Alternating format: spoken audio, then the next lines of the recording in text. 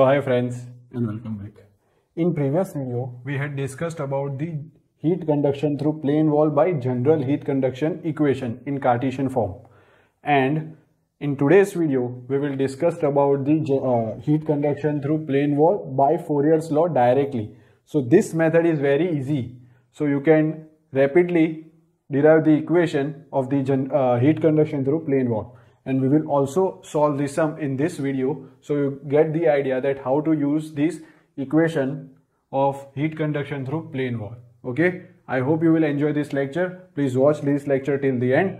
Also follow me on the Instagram. I will provide the link in the description, and please subscribe to my channel for more educational videos. Okay, so without any further delay, let's get started.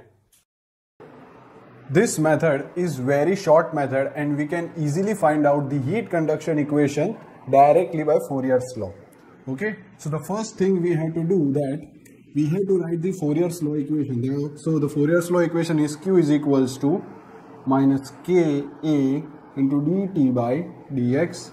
Okay, so where K is the thermal conductivity, and in our case K is constant, and also area A is also constant.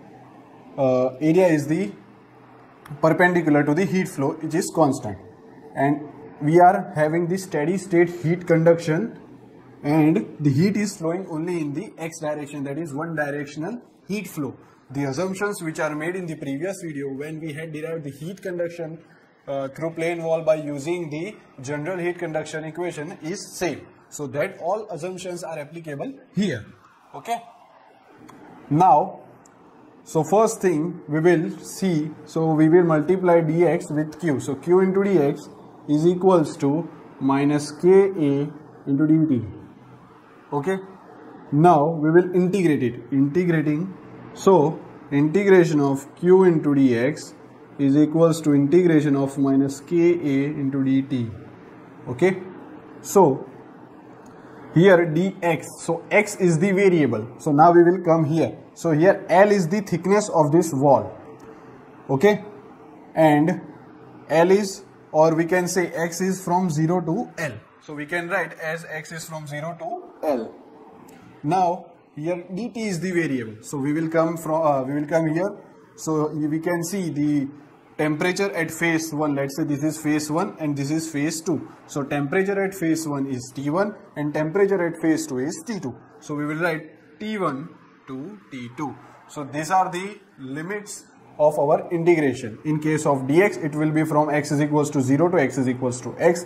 In case of dt, temperature, it is from T1 to T2. Okay, so as I had told now only that we are having steady state heat conduction. So in steady state heat conduction, we will have heat transfer rate as constant throughout the wall, and we are also assuming that K is constant, and also the area is also constant.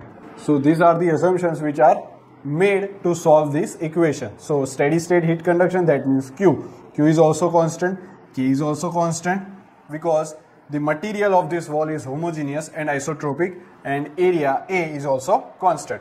So as you can see, Q is constant, so we can take out from the integration, and here also Ka is constant, so we can take out of the integration. So now Q into integration dx from 0 to L is equals to minus Ka into integration dt from T1 to T2. So we can write Q into x is from 0 to L is equals to minus Ka into T from T1 to T2. Okay, so I will write here, so Q into, this will be L minus 0, which is equals to minus Ka into T2 minus T1. Now here it is minus sign, so I will multiply in the bracket, so we will get T1 minus T2. Okay, so we are getting a beautiful equation of Q as Ka into T1 minus T2. Okay, so I will write a beautiful equation here. So Q is equals to Ka into T1 minus T2 divided by L. So you can see the heat conduction equation through plane wall by using directly the Fourier's law. So we are getting the same equation as we are getting in the previous video, that is by using the general heat conduction equation. Now if you want to know the thermal resistance of this plane wall, so that also can be find out. So Q is equals to, we want to bring the form as delta T by RTH. So we can easily find the value of RTH. So I will bring this equation into this form. So Q, what is delta T? It is change in temperature.